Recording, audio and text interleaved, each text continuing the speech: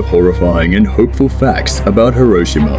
On August 6, 1945, an atomic bomb was dropped over Hiroshima in Japan.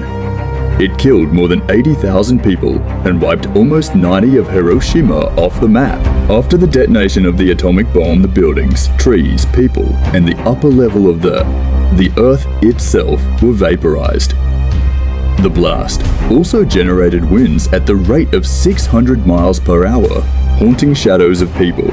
Bicycles and objects were found imprinted on the streets after the blasts and are known as the Hiroshima Shadows.